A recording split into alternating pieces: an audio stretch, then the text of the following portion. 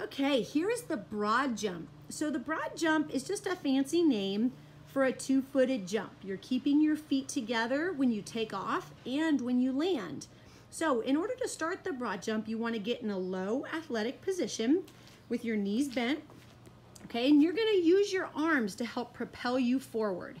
So she's low in that athletic stance, back straight, not bent over. Good, and go ahead.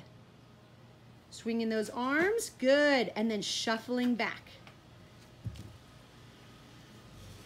Very good, and shuffling back. And you can pick up the pace a little bit. Good. Very good. Landing on 2 feet and taking off with 2 feet.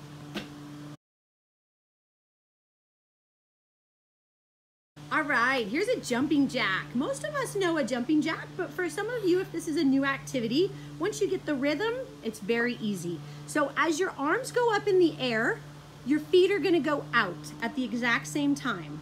All right, so let's see that jumping jack. Very good.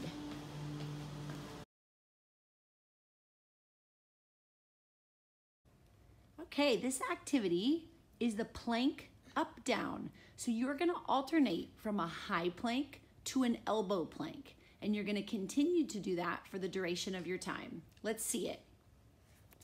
He's starting in a high plank and he drops down into an elbow plank. The whole time making sure that your body is strong and flat and you're not dropping down to your knees. Keeping that core tight.